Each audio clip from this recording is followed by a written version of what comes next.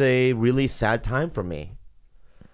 But what are you gonna do? That's life.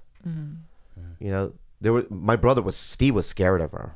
Really? What was your encounters in the past? Because I don't, you know, Pauly Shore and the Shores, they specifically have this obsession with Asians.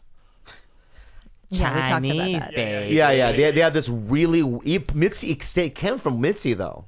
She has this obsession with Asians. Oh, the Thai workers, right? Yeah, so she would go, Steve, come here. You want to work here? You shouldn't get a job here. What do you want to do? Manage? And my brother's like, no, you know, what? I'm telling you, right? Yeah. She would always offer my brother a job. She's trying to collect. Yeah, and then one day, Asian. Collect Asians, yeah. One day, Paulie goes, dude, come over to my house for Thanksgiving. My mom's here. So I dragged my brother Steve there, right? And we're sitting. You're the only Asians? Yeah, we're sitting at this table. You know, I think, you know, there's other comics there. And we're eating turkey. And I'm sitting next to Mitzi, right? And my brother and I are eating. And then we hear this, clack, clack, clack, clack, clack, like something clacking the table. Like, like that, right? Yeah. And I look over, and Mitzi has her one foot on the table.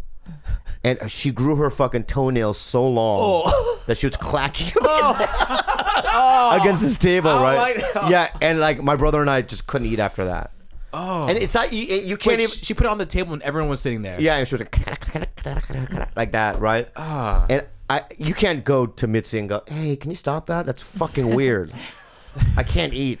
You know, it just shows you how much of a boss she is. No, you just have. Yeah, she just does what she wants. She's the queen. She just did that, and I was just sitting there going, "Okay, I'm done. Can't eat this turkey. Can't eat this turkey anymore." There's a witch's foot on the table. Yeah. You don't call her a witch, man.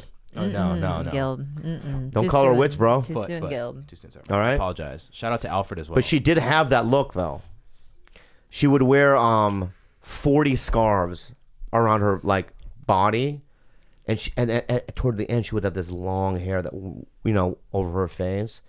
And she had kind of hunchy. And with all those scarves and her hair, like, kind of hair and her dementia a little bit. It was pretty scary and sad. And after a while, I stopped saying hello because she just didn't know who I was anymore. Sad. It's like when I said hi to Paul Mooney a couple of months ago. And I go, hey, Paul. And he goes, who you? And he forgot me because he too is going through some sort of dementia. Oh, that's so sad. You know, so it's sad, you know, when people get to that age and that happens, you know.